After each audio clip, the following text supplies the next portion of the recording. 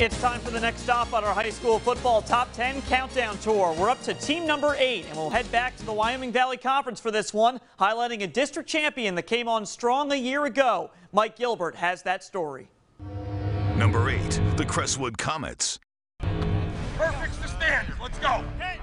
A breakout season for the Crestwood Comets a year ago resulted in a District 2 championship and gives the team a lot of confidence heading into 2021. I think we learned a lot from the last 2 seasons with our upperclassmen, and they showed us really how to be a winning team and really put in the work, because the little things are the most important, and I think we take it really seriously with that. I watched Ryan Petrosky, great quarterback.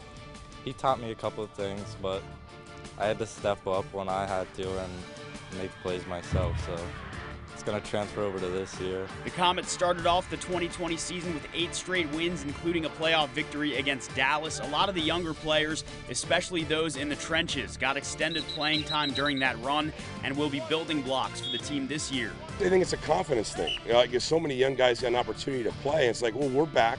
Now, is it going to be the same road? Absolutely not. It's going to be a much harder road. Not going to sneak up on anyone, but the confidence is there that if we do those little things, well, it can pay off in the end, and we can put ourselves in position for success. So definitely a confidence booster, and hopefully we can carry over as we move forward.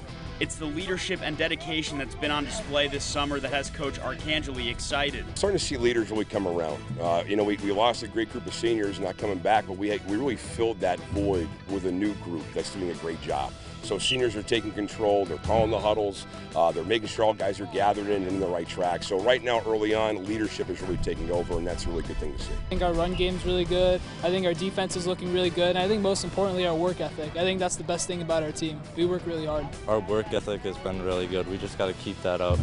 Keep going hard in the weight room, on the field, and we'll be ready, I'm sure. Crestwood lost a few key pieces from last year's team, but they still believe they have enough to make another deep playoff run.